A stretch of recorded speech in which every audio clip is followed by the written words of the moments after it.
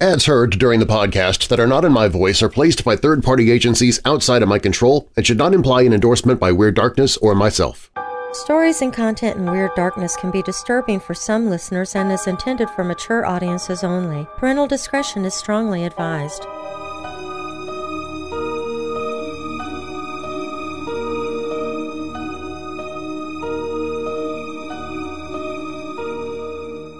Folklore tends to link real-life horrors with eerie paranormal occurrences.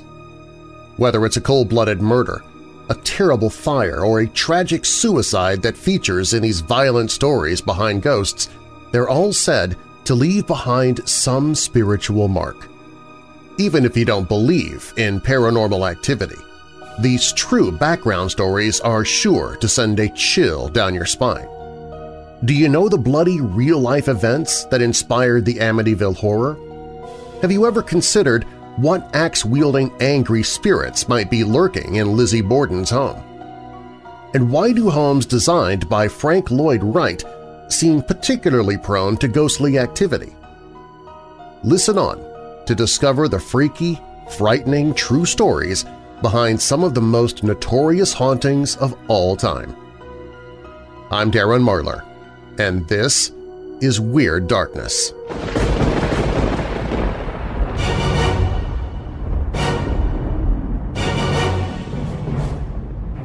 Welcome, Weirdos!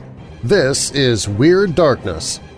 Here you'll find stories of the paranormal, supernatural, legends, lore, crime, conspiracy, mysterious, macabre, unsolved, and unexplained.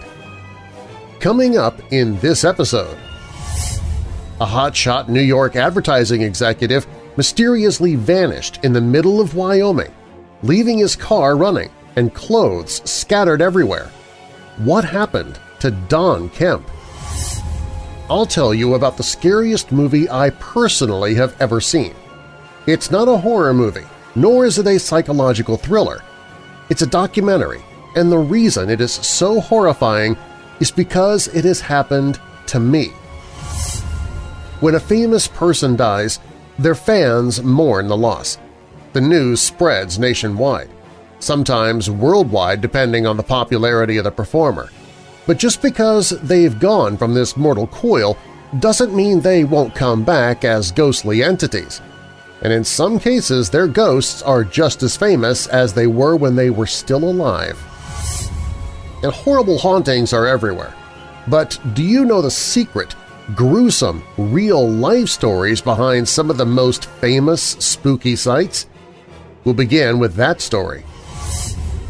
Now, bolt your doors, lock your windows, turn off your lights, and come with me into the Weird Darkness.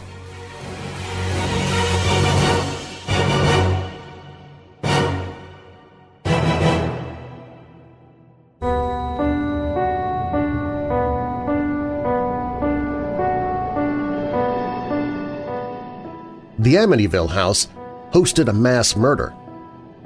Immortalized in the hit Amityville horror film franchise, this house in the quiet New York village of the same name supposedly hosts frightening specters.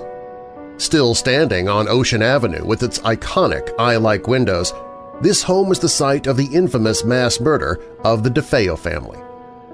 In 1974, Ronald DeFeo, in an alleged state of demonic possession, shot his entire family to death as they slept. In 1976, George and Kathy Lutz, along with their 3 children, moved into the house, but they only stayed 28 days before they'd had enough. Aside from the typical bumps in the night, they encountered flies swarming the home, green slime oozing from the walls, and crucifixes turning upside down on their own. The Catholic priest was brought in an attempt to cleanse the house, but he was told by a disembodied voice to get out. It's impossible to say whether that message was from the spirits of the slain DeFeos or something more sinister. Regardless, the Lutz family decided to move out immediately. Tortured slaves were imprisoned in La Laurie House. Located in the French Quarter of New Orleans, the 19th-century charm of La Laurie House belies a grim and bloody history. The house was home to Madame Marie Delphine LaLaurie, a prominent member of New Orleans high society. Legend has it that Mrs. Laurie's home caught fire in 1834, revealing in its destruction her evil hobbies and pastimes.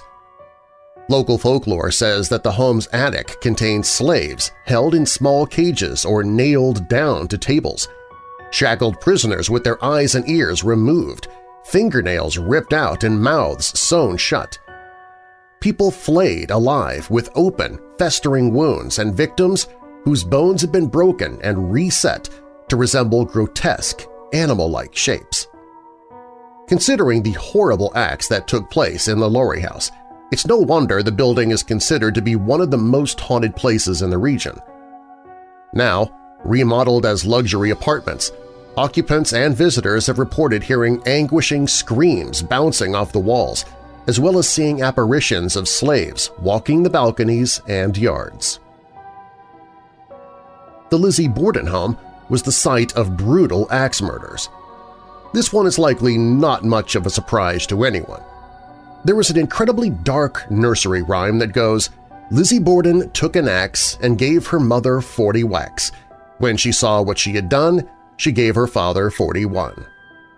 This grim pair of couplets has been echoed by generations of children, and the century-old murders they detail took place in a house that still stands in Fall River, Massachusetts.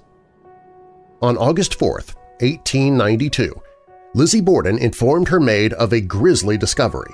Her father dead on the sofa, bludgeoned and mutilated by hatchet. Her stepmother Abby was found upstairs, a victim of the same brutal fate. Since Lizzie was the only person home during the murders, and she reportedly had a rocky relationship with her father and stepmother, she was immediately a suspect in the crime. Evidence, however, proved scant, and Borden was ultimately acquitted, with no one else ever being charged. The Borden house stands today as a bed and breakfast, where guests can stay in the master bedroom belonging to the slain couple. But they may not be alone. Visitors have reported hearing creaking floors, seeing unexplained shadows, and even smelling a faint floral scent, perhaps the lingering perfume of the late Abby Borden. The Black Dahlia murder might have happened in John Sowden house. In the trendy neighborhood of Los Feliz in Los Angeles looms a hulking, Mayan-inspired building created by the legendary architect Frank Lloyd Wright. The exterior has a brooding quality to it, but it's the history of the home and what may still be in it that gives passers-by the creeps. Commissioned and built in the 1920s by retired artist John Sowden, the house was purchased by Dr. George Hodel in 1945. Hodel was an acclaimed physician in the field of venereal disease, and his practice catered to many of Hollywood's elite. The doctor was also rumored to host hedonistic sex parties in his labyrinth-like home, and was said to beat his children in the basement. But that's not the most sinister act rumored to have taken place below ground in the Sowden house. In the early 2000s, Hodel's son Steve claimed that his father had been behind the infamous Black Dahlia murder, the unsolved death and mutilation of Elizabeth Short, and that it took place in the basement of the John Sowden house. While under investigation for the murder of Elizabeth Short, George Hodel fled the U.S. and spent his remaining days in Asia. Subsequent residents of the Sowden house have reported eerie occurrences in the home, including the sound of chains rattling, disembodied voices, and apparitions that appear to be Mr. Hodel himself. Tuberculosis patients haunt Waverly Hills Sanatorium. Built in Louisville, Kentucky in 1926 to treat tuberculosis patients, the Waverly Hills Sanatorium saw thousands of deaths during its years of operation. Before medicines were developed to treat the disease, treatments ranged from crude to outright barbaric. With fresh air thought to be an effective remedy, patients were often left out in the elements regardless of the season, or else placed in sunrooms where their lungs would be exposed to ultraviolet light. There were bloodier treatments as well. The muscles and ribs of some patients were removed to allow the lungs to expand, or balloons were surgically implanted to expand the lungs by force, often with disastrous results. Deaths occurred at a high rate, an estimated 1 per hour at the height of the epidemic. Waverly Hills had to develop an effective method of disposing of the bodies, which they did with a literal body chute, a tunnel below the grounds that brought the deceased to a nearby railway, out of sight of the living. This death tunnel, along with the rest of the hospital, is said to be a hotspot for paranormal activity. Since the hospital was closed in 1982, visitors have reported hearing footsteps and disembodied voices, seeing strange shadows, and even encountering a young ghost named Timmy, who is said to roll a ball around on the building's upper floors. A hanged woman appears in Sour Castle.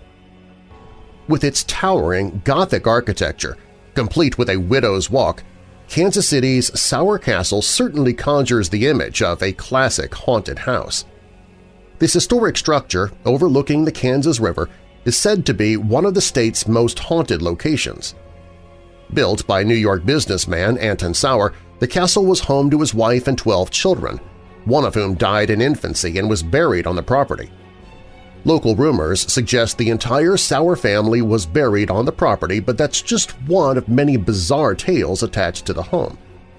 It's also said that a woman hanged herself in the castle's tall tower, and that it holds buried bodies in a secret tunnel that leads to the river. With a long, dark history, it's no wonder that neighbors of Sauer Castle, now fenced off and crumbling, report strange lights and voices coming from the home. But perhaps the spookiest story of all is the local legend that every Halloween a man and woman can be seen dancing in the tower. The Talesian Massacre destroyed Frank Lloyd Wright's life.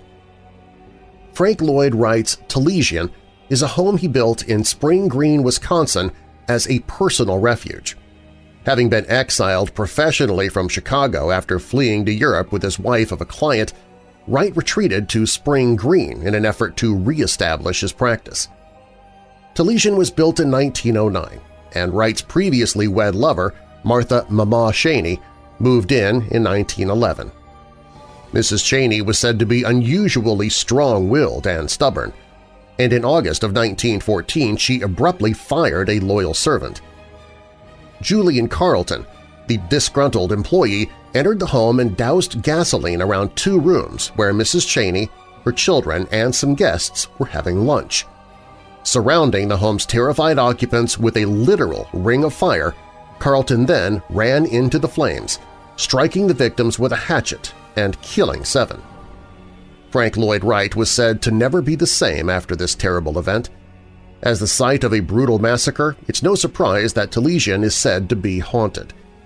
Visitors have reported windows and doors opening and closing by themselves, along with a vision of Mrs. Cheney herself, though she does not appear angry, just restless and lost. Ghostly children appear in the Villisca Axe Murder House. On June 9, 1912, in Villisca, Iowa, one of the most heinous unsolved crimes in U.S. history unfolded. J.B. Moore, his wife Sarah, and 6 children, 4 of their own and 2 of their friends, were brutally murdered. As the family and their guests slept that hot summer evening, an intruder or intruders crept into their home and, one by one, bludgeoned each victim to death with an axe. There was no shortage of suspects in the Villisca axe murders, ranging from a state senator to a railway transient, yet nobody was ever convicted. Perhaps it's this injustice that keeps the Moore family around the house today. Now a tourist attraction, the Villisca Axe Murder House offers guided tours of the historical crime scene. But potential visitors should be aware. Patrons have reported hearing children's voices and seeing falling lamps, moving ladders, and flying objects. A mob hit happened at Kreischer Mansion. On New York's Staten Island sits Kreischer Mansion, a stately Gothic structure built by brickworks magnate Balthasar Kreischer in the 1800s. This sprawling home was actually one of two twin mansions Kreischer built atop Kreischer Hill for his sons. Its mate was torn down during the Great Depression. Balthasar Kreischer passed away just 1 year after the mansions were built, and shortly thereafter the family's factory burned down, causing their fortune to suddenly go up in smoke. Kreischer's elder son, Edward, took his own life in the still remaining mansion with a single bullet to the temple. But the violence in Kreischer Mansion didn't end there. In 2005, a local mafia boss ordered the property's caretaker to carry out a hit at the home, and he did just that. The killer then dismembered the body and burned it in the basement's furnace. Local lore suggests this history of tragedy and bloodshed has left a mark on the mansion. Neighbors have reported strange lights and voices coming from the house, although the ghost of Robert McKelvey, the mansion's mafioso victim, has yet to appear. Lemp Mansion inhabitants committed suicide. In 1838, Johann Adam Lemp, one of the first Americans to develop German lager, settled in St. Louis, Missouri, and began building his ill-fated empire. By the late 1800s, his Falstaff lager was sold all over the U.S., but then Prohibition rolled around, and in 1922, the brewery was sold for a fraction of its previous worth. Unspeakable tragedy seemed to follow the Lemp family, and by 1950, 4 different Lemp descendants had taken their own lives in the mansion, all succumbing to fatal gunshot wounds. By the 1970s, the Lemp family had completely died out. According to some, the walls of Lemp Mansion still tell the tragic tales of the family who built it. Said to be one of the most haunted places in America, the mansion now houses a restaurant and bed and breakfast, where guests have reported hearing voices, seeing glasses break and candles light themselves, and hearing a piano in the bar play on its own. The Sally House was the site of surgery gone wrong. By the Missouri River Bluffs in Atchison, Kansas, sits the spectacularly haunted Sally House. The house is said to still be occupied by its namesake, a young girl named Sally who died in the home. Local legend describes a backstory that might explain her lingering presence. Accounts of Sally's death vary, but the popular consensus seems to be that in the early 1900s a young girl came to the home, then occupied by a doctor and his family, seeking treatment for appendicitis. The girl, in severe stomach pain, panicked when she saw the surgical tools surrounding the operating table, and the doctor was forced to hold her down and apply the ether necessary for anesthesia. Sally died during surgery, and her last memories would be those of sheer terror, believing she was about to be subjected to grisly torture. Sally's imprint of horror is said to still stain this quaint 2-story home. Full-bodied apparitions have been reported, along with objects flying through the air. The voice of a young girl, thought to be Sally herself, has even been recorded by several paranormal investigators.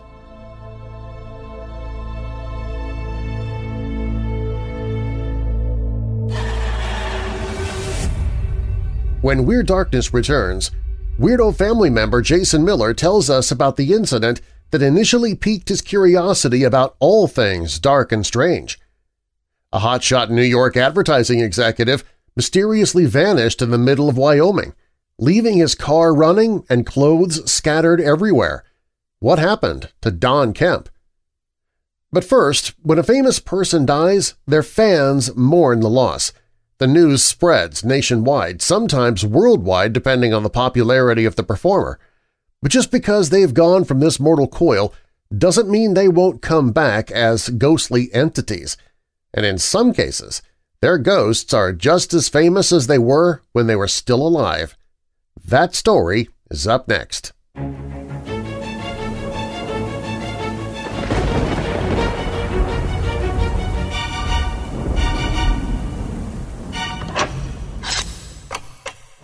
The political season is upon us, and those flying the red colors have their promises. The politicians wearing blue have different promises, but those of us in the cryptid party have only one promise – to stay hidden and mind our own business. Don't let the political pundits, the candidates, the PACs, or your closed-minded brainwashed family and friends tell you who to vote for. You're smarter than that. That's why I'm telling you who to vote for. This November, pull the lever for Bigfoot and Mothman. Our new president, Bigfoot, won't make the same mistakes as humans have, because he's not human. Bigfoot loves our country and you, so much so that he knows you have a better idea of how to run your life than he does, so he's staying out of your life. With Vice President Mothman, their new administration will do what no administration has done in the past – absolutely nothing. Show your support for the Cryptid Party by grabbing your Bigfoot Mothman 2024 merchandise with campaign buttons and stickers, hats, shirts, tote bags, mugs, hoodies, giant tapestries, pillows, magnets, even clothes for your kids to get them into the spirit of the political season. This year, vote for someone you can trust in, believe in, even without scientific proof of their existence. A vote for Bigfoot and Mothman is a vote you can be proud to tell others about. Get your Bigfoot and Mothman 2024 merchandise now at WeirdDarkness.com/shirts, available in all sizes and colors, even red and blue if you want to confuse people about your party loyalties. The new Bigfoot and Mothman 2024 political campaign merchandise at WeirdDarkness.com/shirts.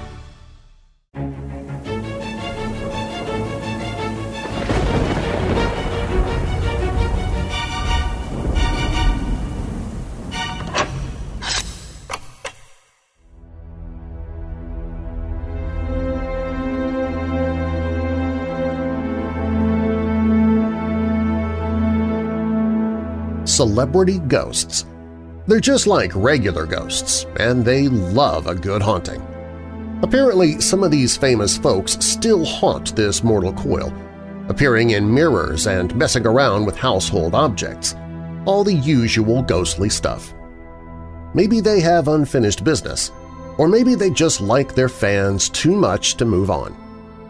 Whatever the reason, if you hold a seance in the right place at the right time, you may just get your chance encounter with one of the ghostly elite. Many people claim to have felt the presence of a famous phantom. Maybe they're liars. What would a famous ghost want with a regular old non-famous person anyhow? But the places famous ghosts regularly appear vary from hotels that they haunted during their living moments to their old houses. Some of these ghostly celebrities include those who were at the height of fame in the old Hollywood era to those who perished more recently. Marilyn Monroe was found dead due to a barbiturate overdose on August 5, 1962, at her Los Angeles home. Rumor has it that she still haunts the Brentwood home where her body was found, but she also supposedly makes the occasional ghostly appearance at the Hollywood Roosevelt Hotel in her favorite cabana room suite.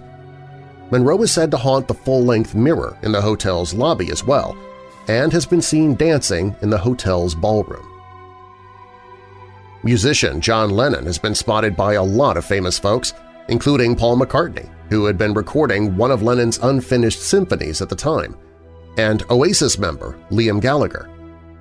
Lennon was shot by Mark David Chapman on December 8, 1980, just outside of the Dakota, his New York residence.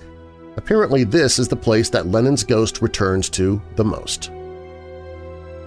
Elvis Presley, the king of rock and roll, met his untimely end when he died of a heart attack August 16, 1977. Presley was found in the bathroom of his home in Graceland, Tennessee, and reportedly still haunts the property. But Elvis gets around. He's also been spotted by stagehands at the Las Vegas Hilton wearing his famous white sequined jumpsuit, as well as the old RCA recording studios. Workers at the former musician's recording studio, which is now a TV studio, have reported instances where someone brings up Elvis in conversation and unexplained noises appear on the sound system and the studio lights begin to flicker.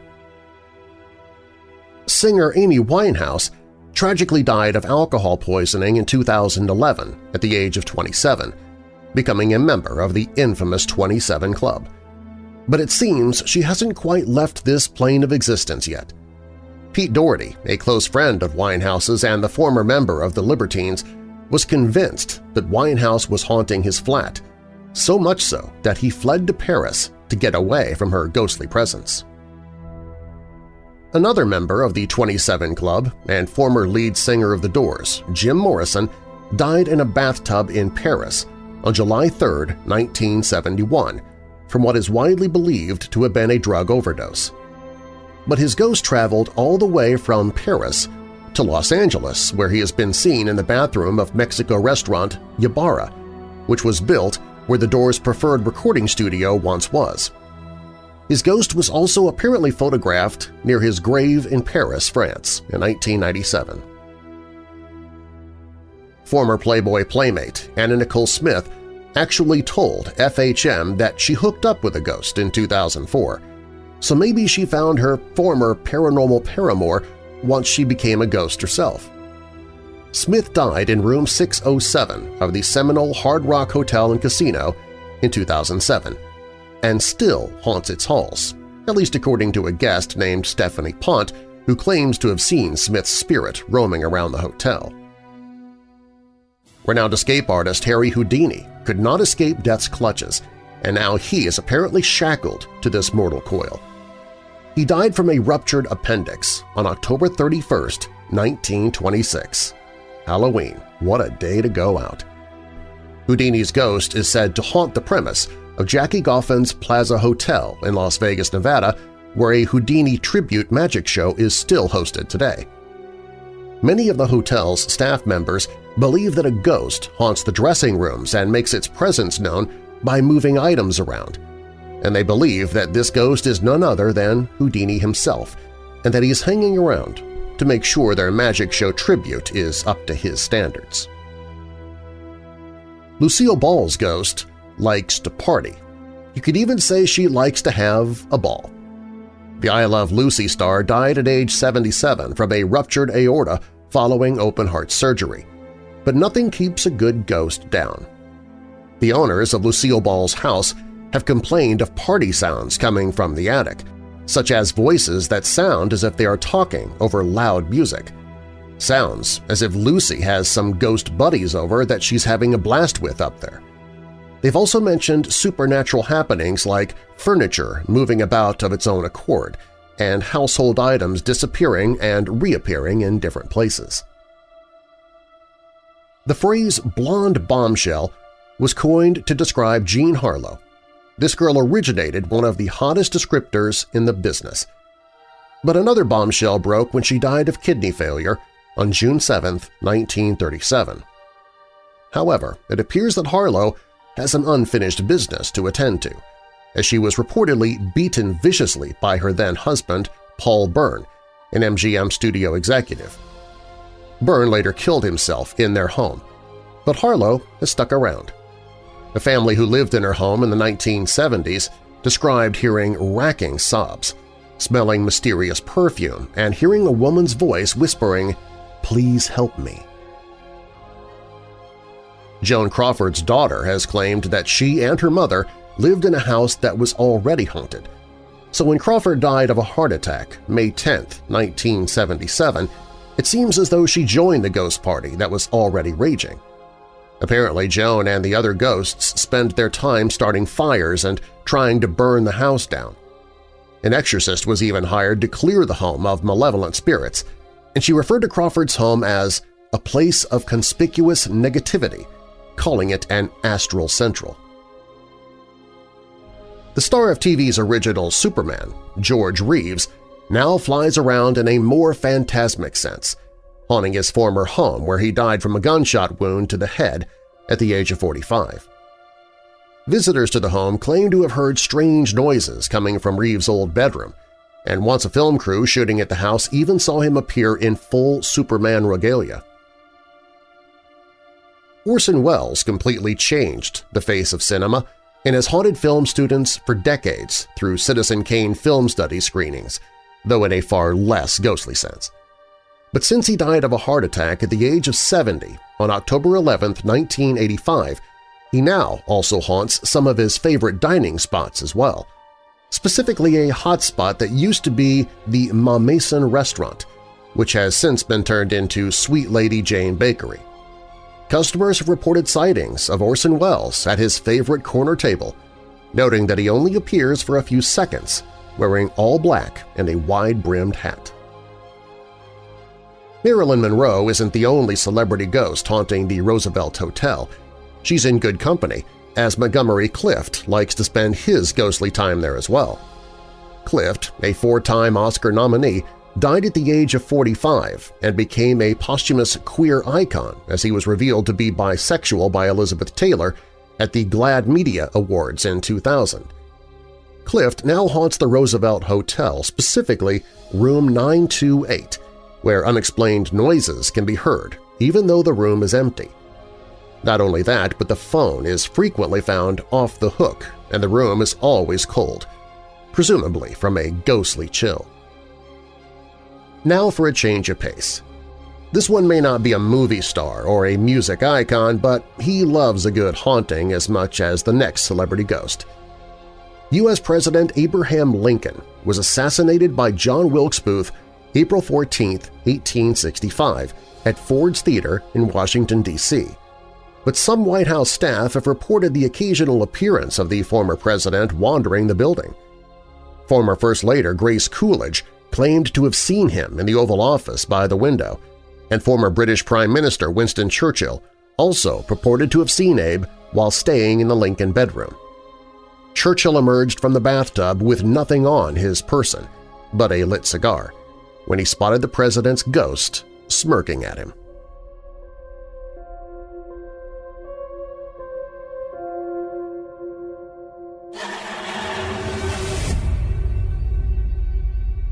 This next story is from Weirdo family member Jason Miller. Here is his story.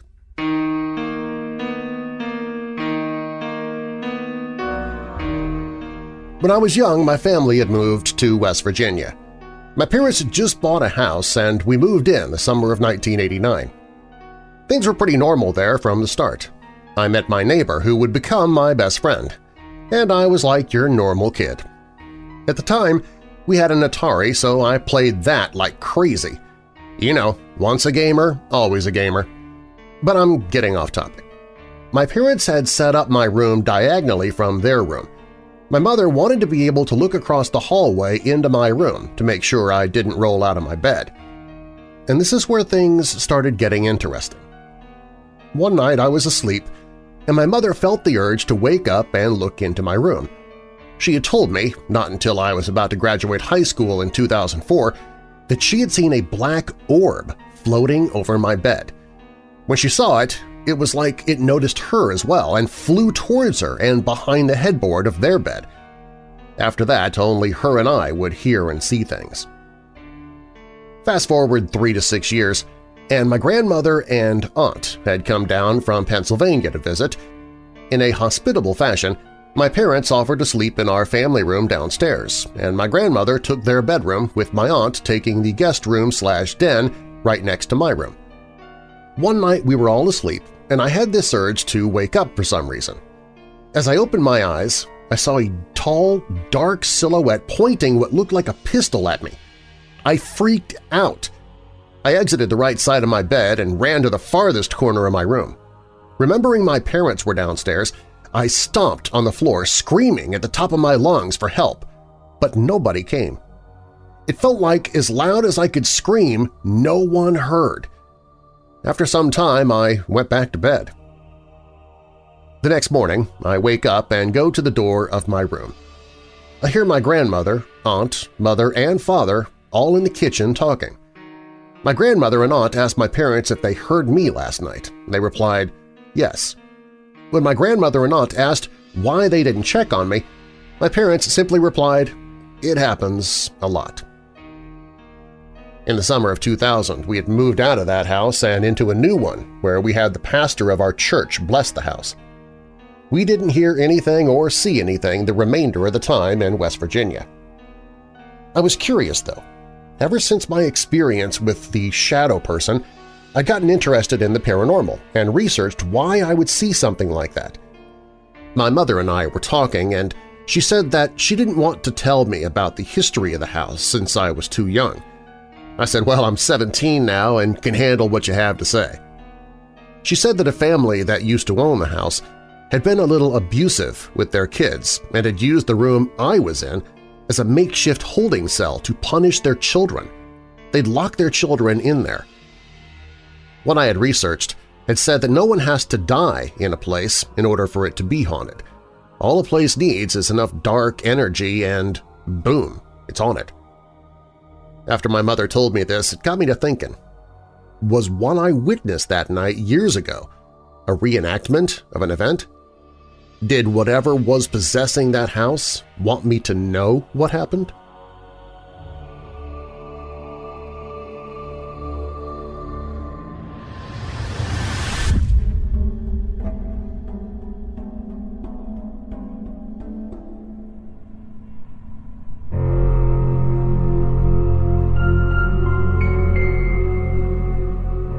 The mystery of Don Kemp has haunted those closest to him since he vanished in 1982. Like many people who perished under bizarre circumstances, there are numerous theories about what happened to Kemp, some mundane, some supernatural. The tale of Kemp's disappearance is full of twists, turns, and a few concrete explanations. Formerly an executive at an ad agency in New York City, Kemp gave up his job in pursuit of a simpler life. He planned to leave the city and write a book about Abraham Lincoln's slaying. How his body ended up off a rural Wyoming highway still remains a puzzle. Some people speculate his passing was part of a cover-up in a conspiracy theory about Abraham Lincoln. Others say aliens abducted him. Could he have been transported to another dimension? What seemed like a simple case of exposure turned into a disconcerting narrative full of inconsistencies. As is the case with many missing persons cases, we may never know the full story. A highway patrol officer found Kemp's car November 16, 1982, 2 months after Kemp sold his belongings and set out to conduct research for his book.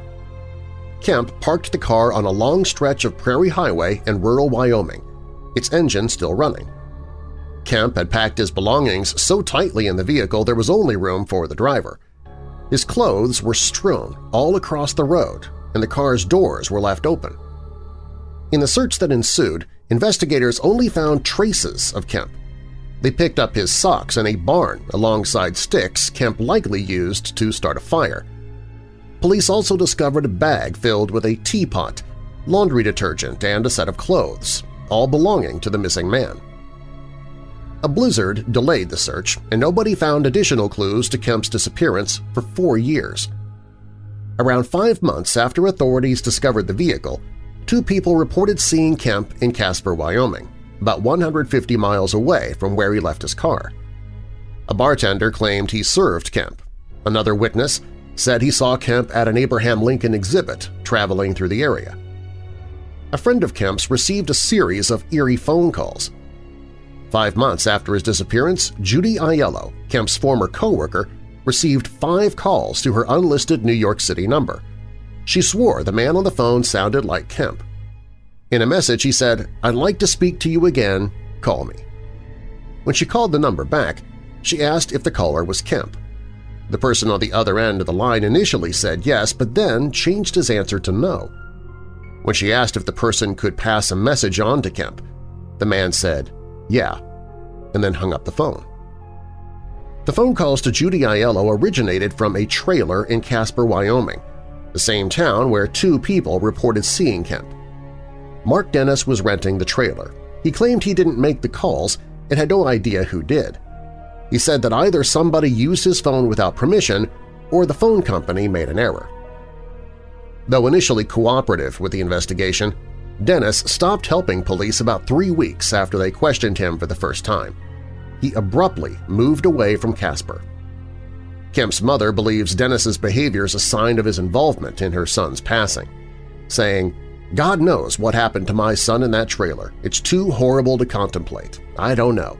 But I think I deserve an answer. I tried in every way I knew how to contact this young man. I finally spoke with him only one time on the phone. I asked him about my son, and he said he knew nothing about Don Kemp. He just paid those phone bills. He didn't look at them. And I told this young man he was lying. Do you know what has happened to my son? And he just hung up on me.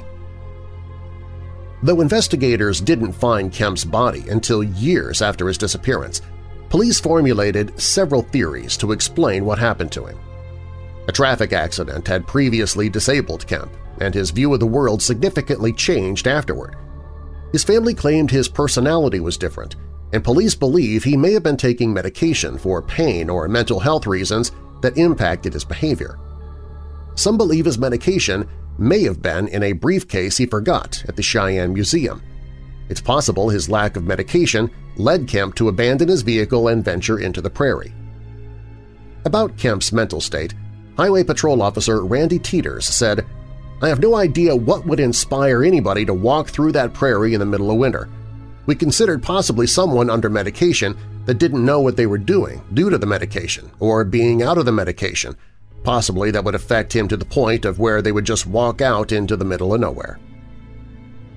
When exactly Kemp went missing remains unclear, but his car was still running when authorities found it November 16, 1982. Police had a very small window of time in which to search because a blizzard rolled in 3 days later. By the time the weather improved, the trail had gone cold. Police found evidence that Kemp stayed in a nearby barn, but there were no tracks leading out of the structure. It seems as though Kemp vanished into thin air. Investigators speculate Kemp didn't want to be found. Deputy Ron Johnson, who was responsible for flying over the section of highway where Kemp went missing, said, "I felt the guy was disoriented, and I felt that he didn't want to be found. If he would have wanted to be found, he would have heard the aircraft, could have waved his arms, got our attention, gone up to a ridge anywhere and been sighted." Kemp's mother, Mary Kemp, wasn't so certain her son's passing was an accident. After police traced the mysterious phone calls Judy Aiello received to a trailer in Casper, Wyoming, Mary was convinced the man who lived there, Mark Dennis, played a role in Kemp's disappearance. Dennis says that he didn't make the calls to Aiello and that he never checked his phone bill to see whether someone else made calls from his line. Mary tried to confront Dennis in person to ask about her son's whereabouts, but Dennis moved just 3 weeks after police initially questioned him. Until her passing, Mary maintained that someone took her son's life, and she rejected the theory that Kemp perished of exposure. The last time anyone definitively saw Kemp was at a museum in Cheyenne, Wyoming, where he forgot his briefcase. The case contained his driving glasses, which means he drove without them. Kemp allegedly called the museum to tell them that he'd be back to retrieve the briefcase, but he never arrived. Kemp visited the museum November 15, 1982, just 1 day before authorities discovered his car on a rural stretch of highway. A blizzard on November 19th halted search efforts. No new clues appeared in the case until 4 years later when hunters discovered Kemp's skeletal remains a few miles from where Kemp left his vehicle. Though search teams combed the surrounding area after Kemp's disappearance, they either missed the body or Kemp wandered back towards his vehicle later on. Judy Aiello, who received the phone calls from someone in Casper, Wyoming who claimed to be Kemp, worked with Kemp for approximately 10 years. She believed the calls did come from Kemp himself. If Kemp did make those calls, however, he couldn't have perished in the blizzard. The call came 5 months after authorities found his car. Around the same time, there were several unconfirmed sightings of Kemp in the Casper, Wyoming area. Hunters found Kemp's body a few miles away from where his abandoned vehicle had been, though. Either someone dumped Kemp's body there, or it couldn't have been Kemp who made the calls. The police believe Kemp had trouble with his medication, which may have led to his erratic behavior. They speculate Kemp wandered away from his vehicle and later succumbed to exposure. There have been a few more supernatural and conspiracy-based theories connected to his passing, however. Some alleged Kemp vanished due to UFO activity or fell into another dimension. Because of Kemp's interest in Abraham Lincoln's life, people also hypothesize someone took or burned his research because he discovered something important about the president. A traffic accident disabled Kemp, and it took him years to recover from it. According to relatives, the accident caused a change in his behavior and attitudes. He suddenly became interested in shedding his materialistic ideals and desired a simpler life, which represented a complete 180 from his time as an advertising executive at a New York City agency. He soon sold his belongings and set out to research a book on Abraham Lincoln, which placed him on a path to Wyoming and to his disappearance.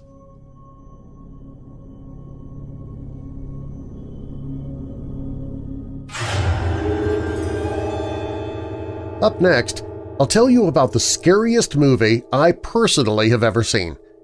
It's not a horror movie, nor is it a psychological thriller. It's a documentary, and the reason it's so horrifying, it's because it has happened to me.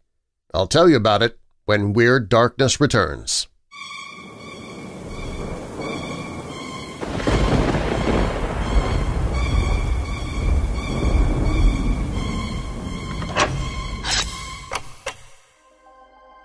Are you a member of the Darkness Syndicate? The Darkness Syndicate is a private membership where you receive commercial-free episodes of the Weird Darkness podcast and radio show, behind-the-scenes video updates about future projects and events I'm working on. You can share your own opinions on ideas to help me decide upon Weird Darkness contests and events. You can hear audiobooks I'm narrating before even the publishers or authors get to hear them. You also receive bonus audio of other projects I'm working on outside of Weird Darkness. You get all of these benefits and more starting at only $5 per month. Join the Weird Darkness Syndicate at WeirdDarkness.com/syndicate. That's WeirdDarkness.com/syndicate.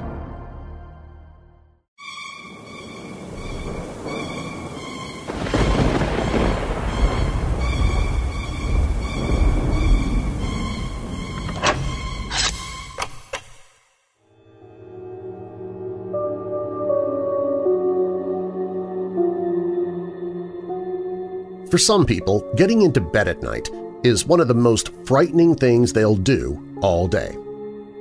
Individuals who deal with sleep paralysis, which is the temporary inability to move or speak while falling asleep or waking up, risk encountering a host of terrifying creatures and images as soon as their head touches the pillow, and for an unlucky few, this happens to be a nightly occurrence. The documentary The Nightmare explores exactly how a disparate group of individuals is affected by what they see playing out in front of them at night, and attempts to define what sleep paralysis truly is. The following facts about the Nightmare documentary definitely contain some spoilers, so consider yourself warned. And if you're brave enough to actually watch the documentary after listening to this, you should keep in mind that it's more like a horror movie than something Ken Burns would make. It is a documentary, but the film has everything from jump scares to demons who haunt the corners of the frame. So don't be surprised if you end up with your own personal collection of night terrors haunting your dreams. The Nightmare weaves together the stories of 8 individuals into a single narrative that aims to describe just what it's like to experience the hyper-realistic night terrors that often come with sleep paralysis. The film documents people from across the world who have never met one another, who have all experienced eerily similar visions when falling asleep and waking up, including seeing evil black cats with red eyes lurking near them and creatures that stand over them while they lie awake, unable to move. The people whose stories are documented in The Nightmare don't know each other, and one woman even goes so far as to say she doesn't want to hear anybody else's sleep paralysis stories because she's been living with one for her entire life and it's too traumatic. As each person describes what they typically see, it becomes apparent that they are all experiencing different versions of the same thing. They all recount seeing a shadow person or a group of shadow people. Some have hats, some have big eyes, but they are all unidentifiable and threatening figures who watch them sleep. On top of seeing the shadow figures, each person describes the feeling of an electric current going through their head just before they wake up, trapped in a dream in which they can't move. No one knows how all these experiences are connected, and the film even discusses how researchers still can't figure out what's happening in the brains of people who experience sleep paralysis. When creating a film about nightmares, how do you actually go about illustrating the horrible things that people are seeing while they sleep?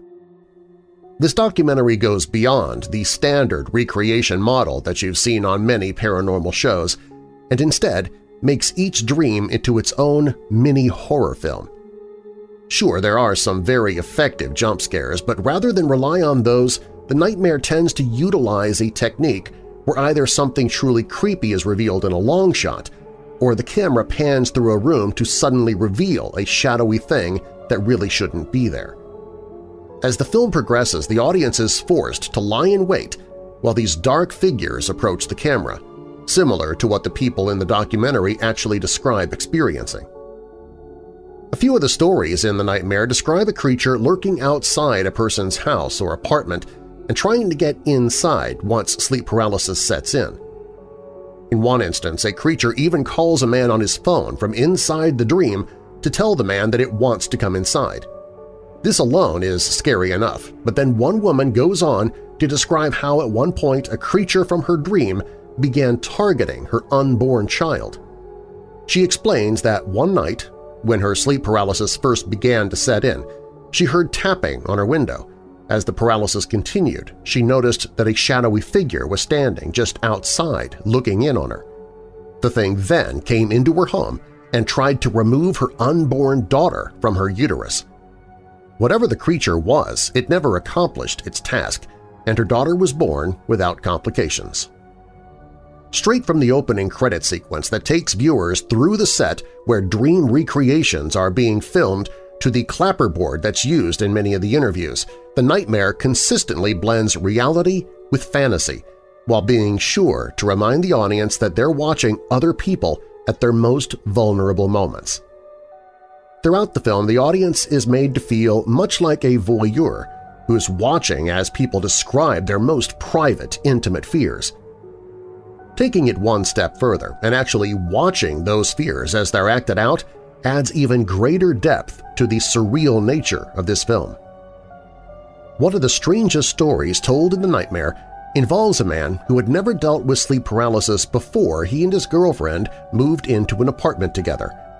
He explains how he witnessed his girlfriend go through sleep paralysis for quite a while, and that after she took the time to explain to him just what was happening to her, his own paralysis began to take over in a big way. It's unclear in the documentary whether they're suggesting that simply knowing about sleep paralysis can trigger its development in those who are more susceptible, or if this man's brain was just triggered by the sudden awareness of what his girlfriend was experiencing. As more has become known about sleep paralysis, the presence of shadow people has become an ever-increasing fear among those who have it. Surely one could argue that people who read stories about shadow people are simply internalizing the imagery, but the fact that the participants in the nightmare report having such remarkably similar creatures haunt them should make even skeptics wonder if something else might be going on here. Each participant describes their encounters with the shadow creatures differently, but they are all narratively similar.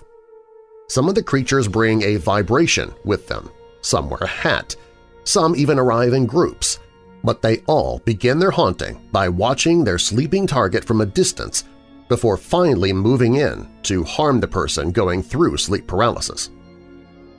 Not everyone in the Nightmare documentary started out being terrified by their nocturnal experiences.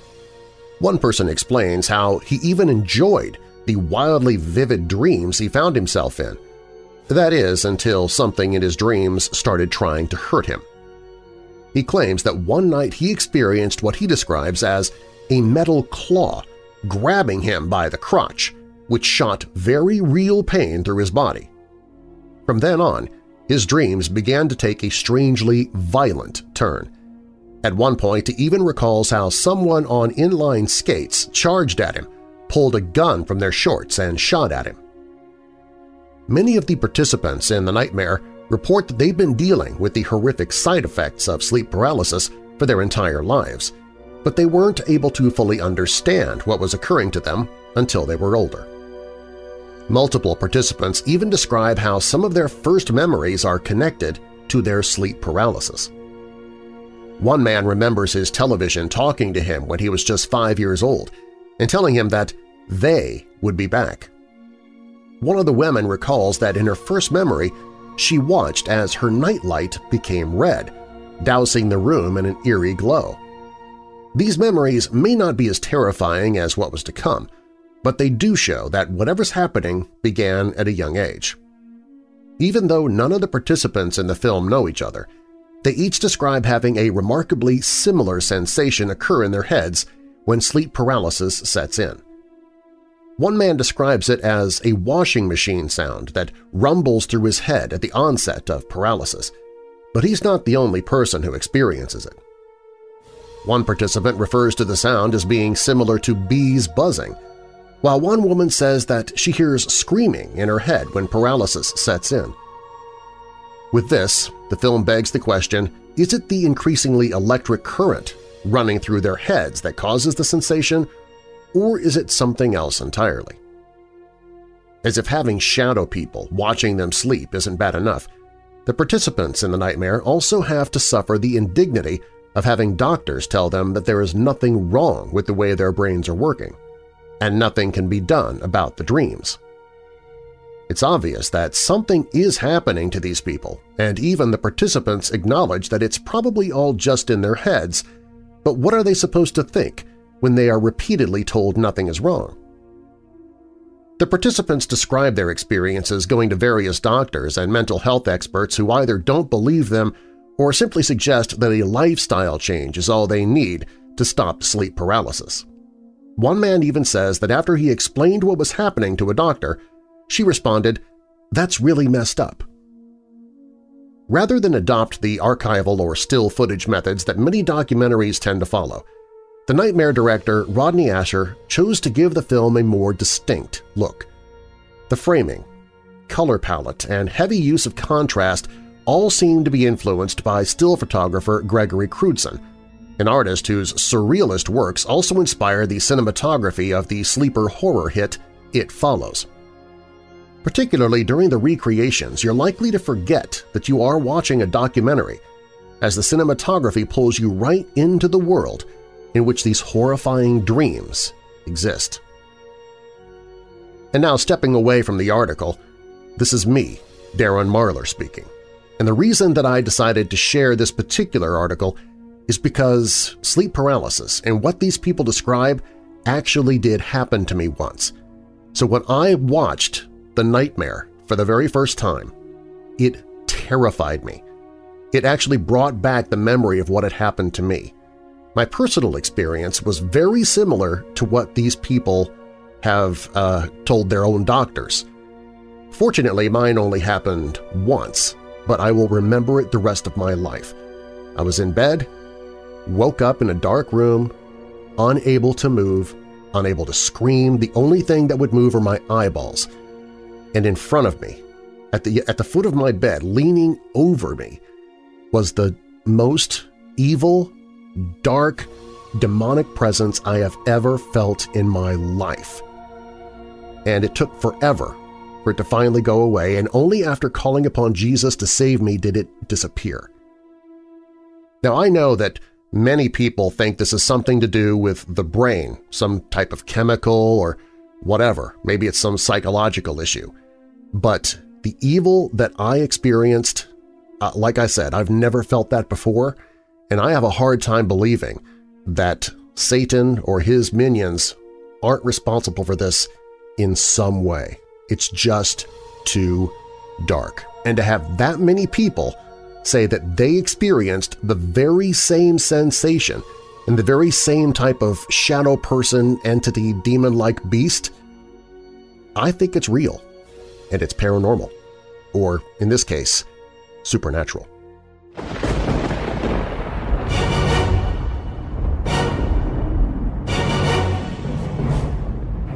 Thanks for listening. If you like the podcast, please tell someone about it. Recommend Weird Darkness to your friends, family, and co-workers who love the paranormal, horror stories, or true crime like you do. Every time you share the podcast with someone new, It helps spread the word about the show, and a growing audience makes it possible for me to keep doing the podcast. Do you have a dark tale to tell of your own? Fact or fiction? Click on Tell Your Story on the website, and I might use it in a future episode. All stories in Weird Darkness are purported to be true unless stated otherwise, and you can find source links or links to the authors in the show notes. Living Dead Celebrities was written by Rebecca Shortall. Factual Frights That Fueled Famous Phantoms is by Harrison Tenpus. What Got Me Interested in the Paranormal is by Weirdo family member Jason Miller. The Mysterious Disappearance of Don Kemp was written by Melissa Branks. And Nightmare Documentary is by Jacob Shelton. Weird Darkness theme by Alibi Music. And now that we're coming out of the dark, I'll leave you with a little light. 1 Peter 3 verse 8. Finally, all of you, live in harmony with one another. Be sympathetic.